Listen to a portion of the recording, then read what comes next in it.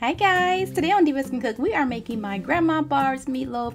We're gonna finish it off with this sweet and tangy glaze for one of my favorite childhood meals. Yes, good old classic meatloaf. Y'all ready? Let's go.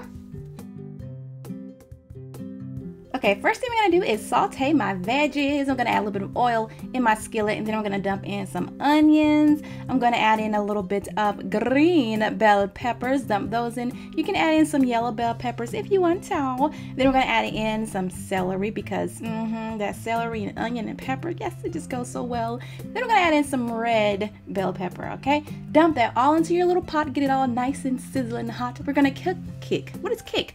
We're going to cook this until those veggies are nice and tender and smelling the bomb. Then we're going to add in that garlic, and we're going to cook that garlic until it's all golden and fragrant, and your kitchen is smelling like, oh my god, so good, like that. That's perfect, nice and tender, ready to go.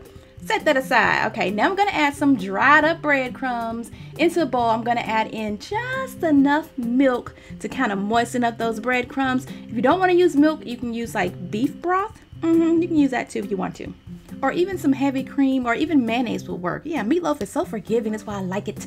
Okay, next I'm going to throw in my eggs to kind of help bind everything together. I'm putting in a ton of spices because I like my meatloaf to be well seasoned and stuff. I don't like no bland meatloaf. I have some melted butter in there. Okay, just go ahead and stir this all up. Then I'm going to add in my, what is that? Your sauteed veggies. Yeah, your sauteed veggies. And I'm going to stir this all up. And you guys, I forgot to add one thing. My tomato sauce. Oh my god, I hate when I record a video and I like miss a step. Pretend like I'm adding my tomato sauce, okay? So I'm putting in my meat, but you want to do this step last, okay? And then I'm like, oh my god, I forgot my doggone tomato sauce. So what I did was I tried to sneak it in there. Once I had it all mixed up, I tried to sneak in that tomato sauce, but yeah, it worked out fine though. But yeah, try to add your meat last because you really don't want to handle this meat a lot, because the more you handle that meat, it's going to get all tough and dry, and we don't want that. So you want to mix up the ground beef just until everything is combined and leave it alone.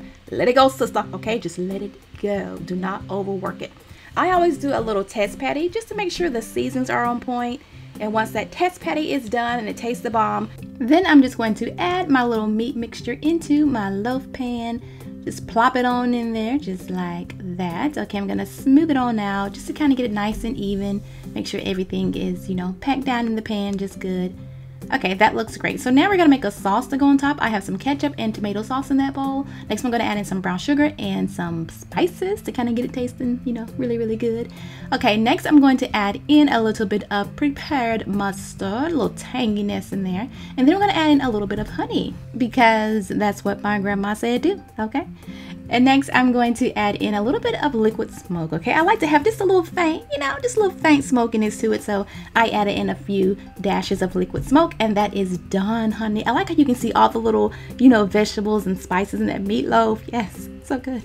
Okay, go ahead and spread on half of this glaze mixture on top. You don't have to use it all. Just put like half on here. I'm gonna bake it at 350 for about 1 hour. And halfway through, I kind of added some more glaze and then returned it back to the oven.